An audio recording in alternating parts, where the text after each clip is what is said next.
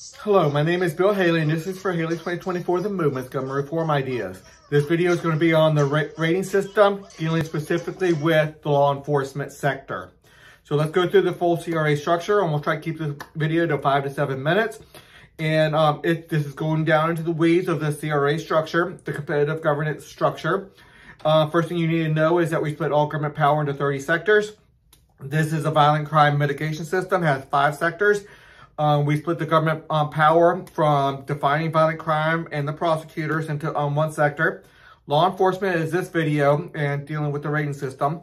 We have the law enforcement authorization. Anybody with inherent government power, they have to be authorized by representatives of 70% of the people. We get the court system in Sector 14 and the prison and correction system within Sector 15. So it's highly important to understand the full system and how we break it apart. All the other 25 sectors are explained other places on my website and in other videos. So let's try to concentrate on law enforcement. This is a full CRA structure. The law enforcement, the police officers are one sector. Courts and prosecutors and prisons, they're different sectors. So we really separate the powers, and then we do checks and balances as well. The authorization agency has to authorize anybody with an inherent government power, which means they have to give them a badge to be a police officer, which means they have to have proper training, oversight, and respect for civil liberties.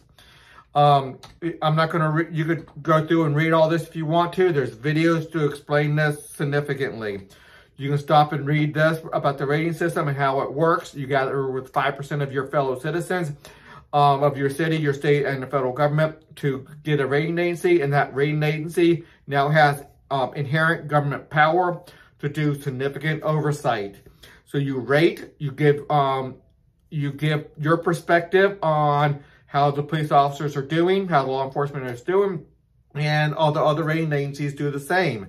So you have high quality information from a wide variety of perspectives, all of them with decent funding, enough to give a good rating, a good oversight, a good analysis of what is going on out there so the citizens can know what's going on. The rating system has inherent government power with executive, legislative, and judicial powers to deal with corruption, anything low integrity, self-dealing, or abuse.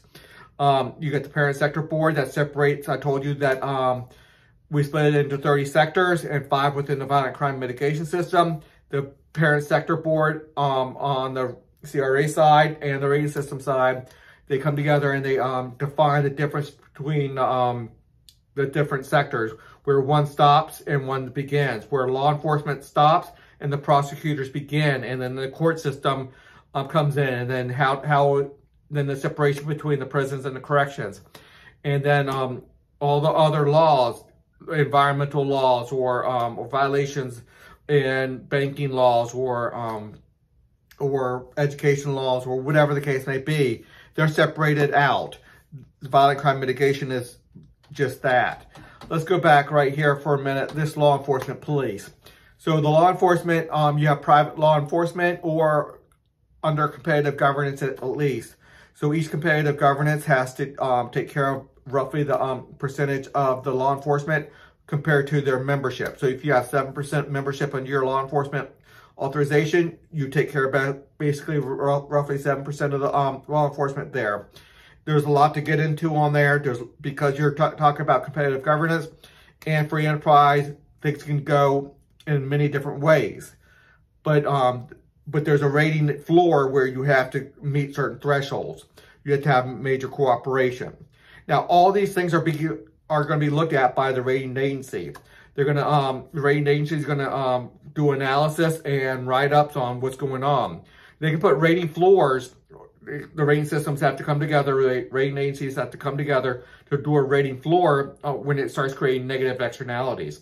So if you're not cooperating, your authority to operate as a law enforcement could come to an end, or your governance could come to an end, and the people have to go to one that is authorized.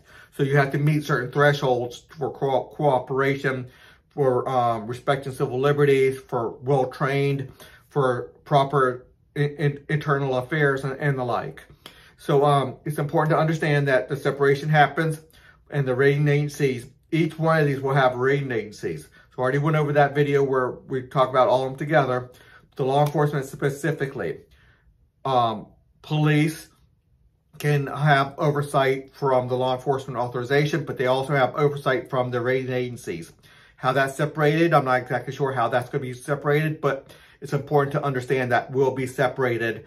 And they could be overlapped a little bit with giving information from the rating agencies to give over to law enforcement authorization to do their job properly. So they'll be working together, but we have proper checks and balances.